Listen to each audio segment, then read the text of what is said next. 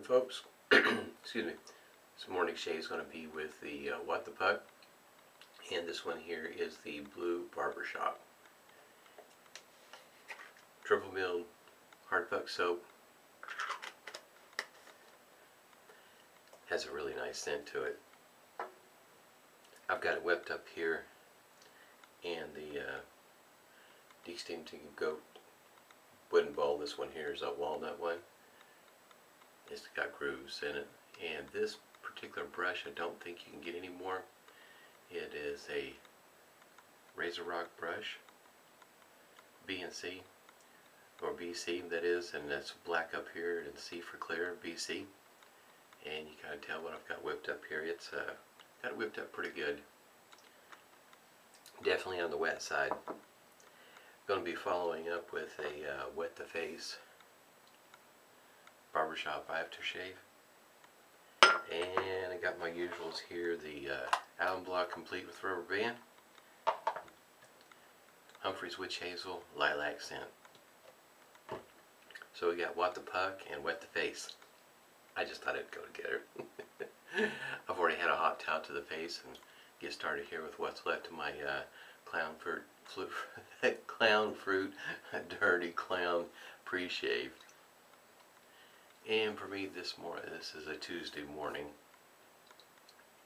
I wanted to do another video with what the puck, so in other words, instead of the typical Wednesday shave, it's going to be a Tuesday shave.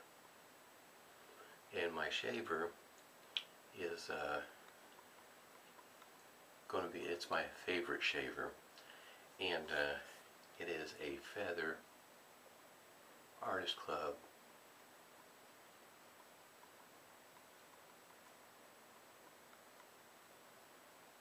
SS camisole style with a feather blade in it. It's a super.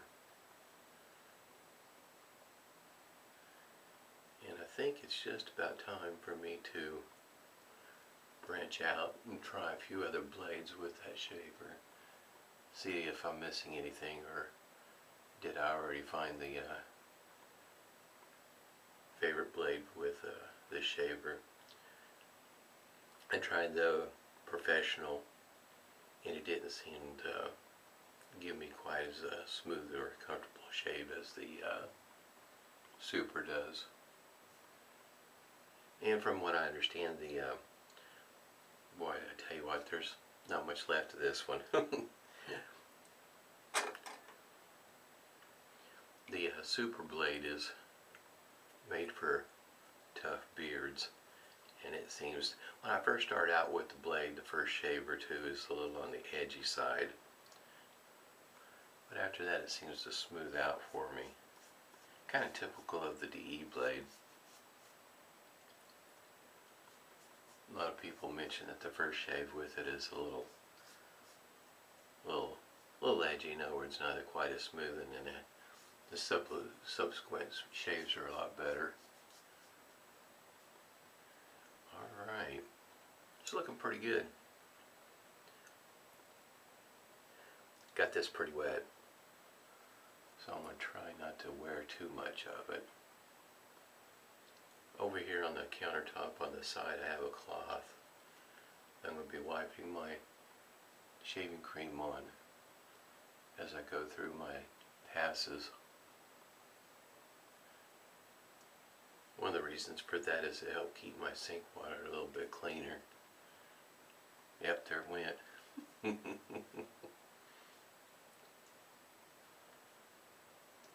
Smells great. Has a really nice scent to it.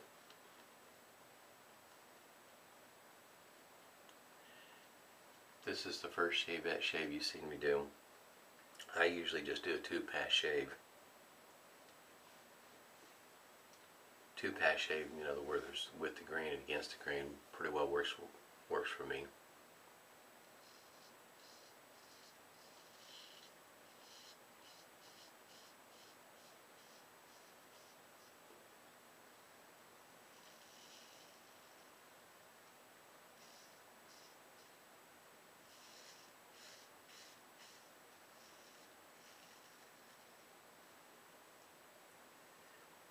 almost one of those quiet shaves.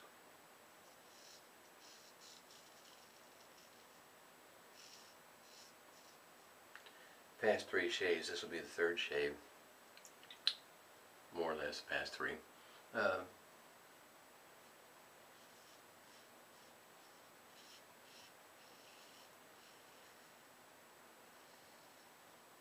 Have been with What the Puck, and it's a very good value for the money.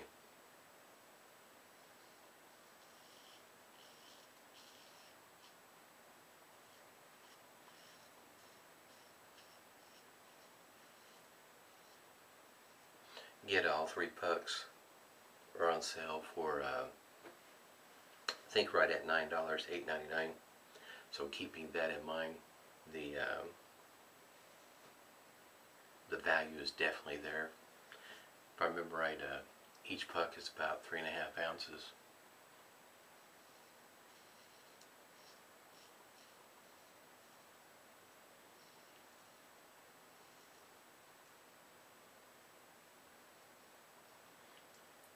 Three and a half ounces of triple milled soap. That's it's a pretty good buy, because that soap, I'm telling you, it'll last you a good long while.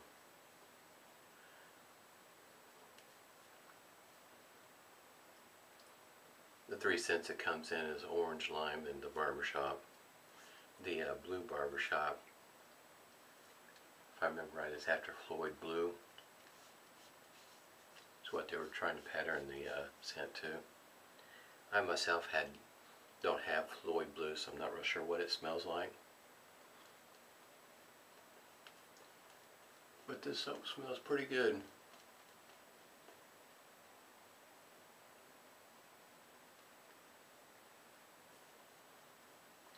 You can kind of see it lathers up pretty good even when you have it on the wet side. I want some more.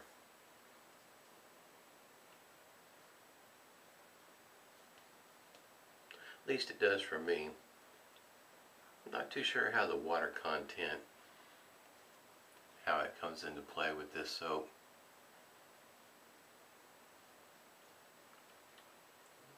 Wouldn't say our water here is exactly hard, but I know it's not soft. Yeah, it's in that in-between stage, I guess you might say. But this here, this is my favorite shaver.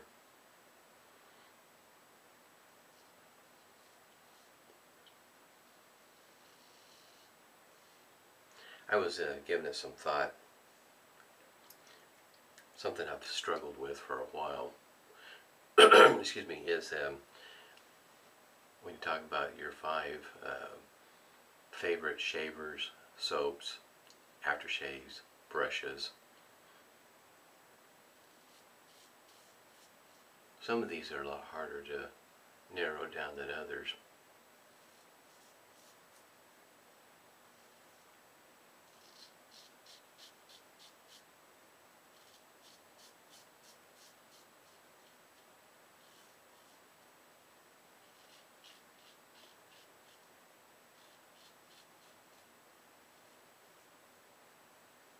But to put this in a video, I was trying to think what would be the best way to do it, because this bathroom is laid out a little different than what I used to have, and it's not as long as the bathroom I used to have. It's narrow. I mean, it's more of a square instead of a rectangle, so my counter space is limited. In other words, where you're going to do the video, and got to thinking maybe the best way to do this is my top 5, try to work them into a video shaving.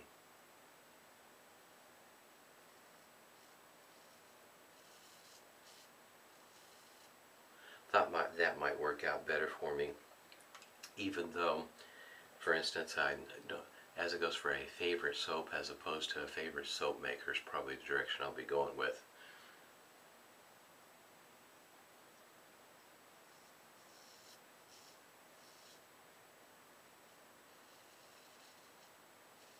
And 5 is tough, because when it comes to soap makers, I have more than 5 that I really do like.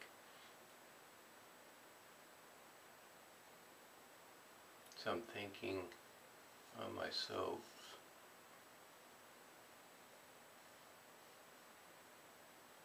In case you might say, I may have break it down into a different category, because some of these I don't know. These soaps, I don't know if you can, soaps or shaving creams, whether you can, some of them I don't know if you can see they're artisans. Like for instance, Palmolive, Williams.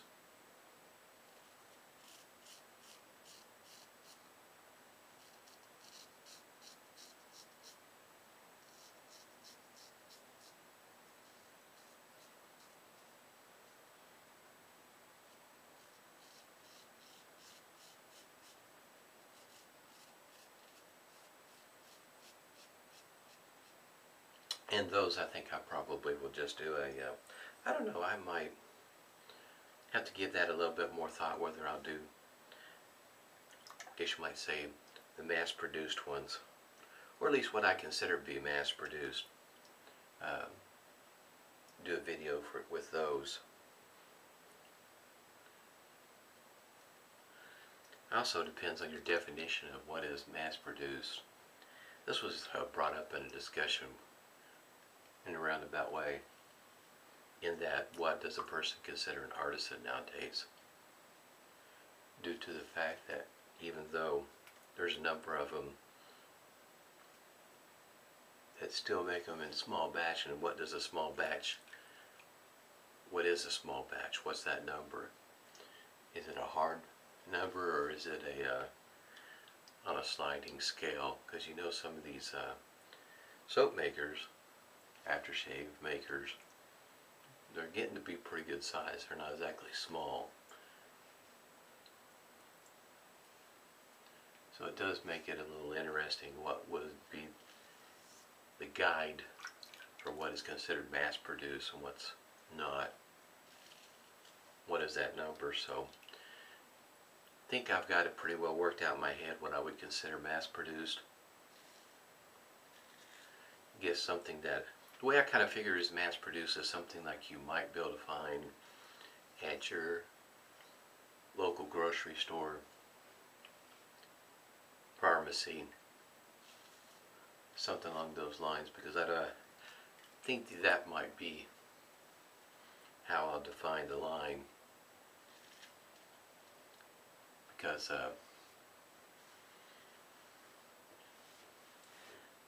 for instance, Phoenix Artisan Accoutrements, you know, Douglas and Fran, they put out quite a bit of soap. RazoRock, kind of understand what I'm saying. It's not the easiest to define what's mass produced and what's not. Price will be another one. Don't know if you can actually consider that an artisan as opposed to something that's mass produced. And yeah, it's definitely on the mass produced, it's definitely going to be in that group. That's one of my favorites because I really like Prasso. Awfully good stuff. Got some Humphreys here. But with most of everything I've got in totes, it's kind of hard to do a video with a den. And even before, I had a good part in my cabinet, and that it's just stacked on top of each other. It's just how I had it stacked was in a way that I knew what was where. Have to unload half of that shelf in order to get to some of the soap, but I knew where my piles were at. I think that's something I'm going to work up, which means that doing a video that's going to be, you figure 5 artisans and 5 mass produced, that's a total of 10 right there. If I can, some of these might be really tough to narrow down when it comes to the hardware. That might be where I have the sliding scale on the hardware, because I might have like a top 10 on the hardware total, because that's I've got shavettes, straight razors, single edge shavers, and DEs, and try to narrow that down to 5. I have, but it is not the easiest. And this Feather Artist Club here, this is not an exact match, but it's darn close. It is the top shaver for me. I really enjoy shaving with this shaver. It is easy to find the angle for me. I get pretty good shaves with this shaver on a consistent basis. I mean, in other words, the blades I get always spot on. I have yet to get a dud. But this shaver here, Camisori style, been really thinking about getting the lime colored handle one also, because I really like that color. This is an awesome shaver. And I also have the guard that goes right along with it, so that way I don't end up cutting myself. I had a really good shave this morning. My shave that shaves, you know, when I'm not on the video, don't last too terribly long. I can still smell the aftershave. I mean, it is right there. Smells wonderful. Had a really good shave. I'll see you again later on this week. Hope everybody's doing well, and stay safe and smooth shaves to you.